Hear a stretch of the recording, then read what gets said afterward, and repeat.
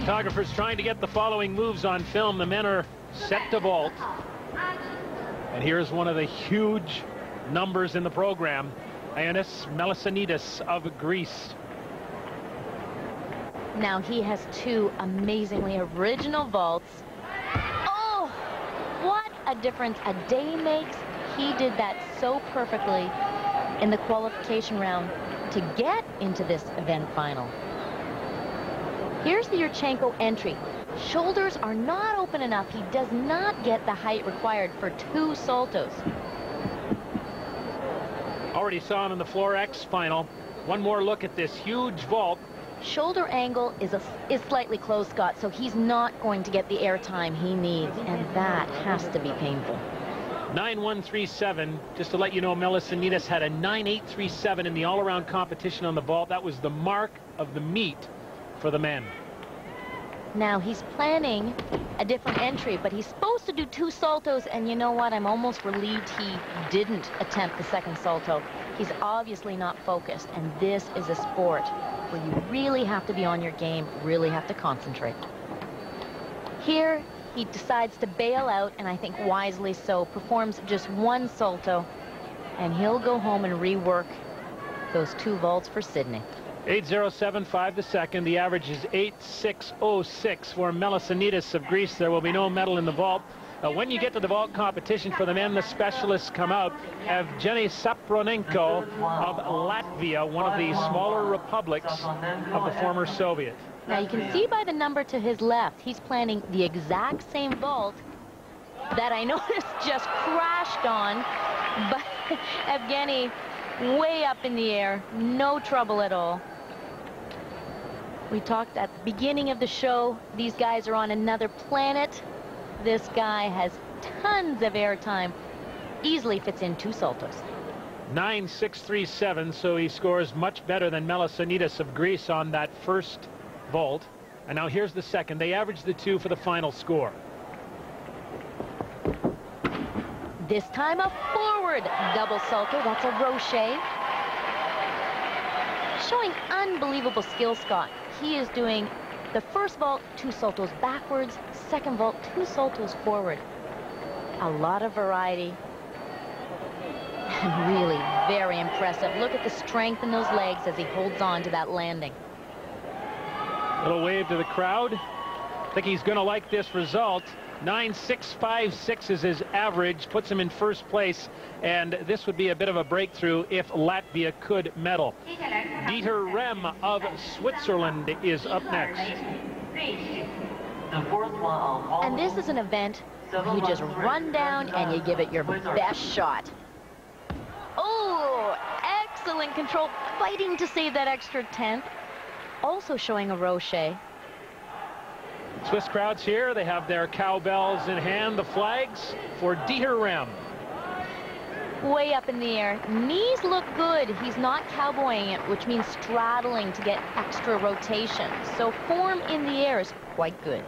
9.662 the first. Gets set for the second, and for an average score that will put him hopefully in medal position. Suk entry, double twist. Tell you what, the Swiss are not the largest contingent here, but they are certainly the loudest. Vaulting is a really interesting event. Split-second timing. If you blink, you miss it. Years of work go into that one fraction of a second. 9.275 for the second vault, 9.468 for Dieter Rem, currently in third position. Li Xiaoping of China, 18 years old, from Hunan, member of the World Championship team here in Tianjin, and as always the Chinese crowd on side. He looks so composed, so calm, but now you have to get fired up, blast down the runway. He does exactly that. Yurchenko half on, front 1.5 off. Chinese are beating the drums for Li Xiaoping, Chinese champion on Floor X and bars, but boy can he vault. Here's the half turn, bumps it way up in the air, front layout with the 1.5 twist. His angles are good. He really had a straight body right to the landing. 9.675 for the first vault. He won a silver medal at the Asian Games in 1998 on this apparatus. Now, like the women, the men are also expected to do 2 different vaults, and he does unbelievably effortless 2.5. What's incredible about that vault, Scott? Completely a blind landing. 2.5, he cannot see the floor. That's pure anticipation. Comes in, that's the Sukahara entry. Watch, he can't see that ground, doesn't know where it is. Years of practice, lots of dedication. Oh, the previous drum roll almost as a prelude to a gold medal, and there it is, 9.668, the average for Li Xiaoping as he takes the vault here at home. Li Xiaoping the gold, Saparnenko of Latvia the silver, Dieter Rem of Switzerland takes the bronze medal in the men's vault. Up next, the women walk the line. The delicate balance beam finds the limelight when we return to the World Gymnastics Championships on CBC Sports Saturday.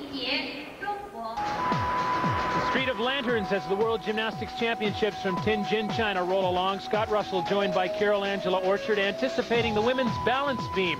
Your favorite event. Let's give the specs. It's about 5 meters long, 1 meter and a quarter off the ground. But here's the big one, only 10 centimeters wide. And for Ling Jia and her compatriots, not much room to work with. Oh, no room for error on this event, and that's fairly obvious. But I guess the reason I like this event, the athletes have to be able to develop every skill, physically and mentally, to be successful. It's not enough just to have the tricks. They have to be so aggressive to make them happen. Think of it as a stage. It's a lot like doing a floor routine, but way up there on only 10 centimeters. Ling Jia is making it look effortless. Slightly off direction on her full twisting chest roll, but only a minor 0.1 deduction.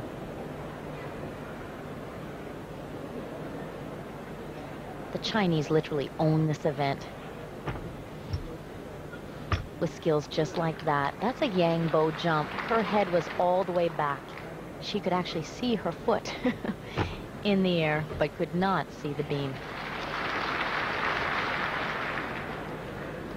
Now, we talked about a complete package, Scott. Physically, technically, and psychologically competent athletes will win this event. And China has had trouble over the years winning on beam. They've always had the best routines, but psychologically, they often cracked under pressure. No cracking here. That was a lovely routine. Very, very composed. Crowd roars its approval for Ling Jia, who's already won a bronze medal on the uneven bars.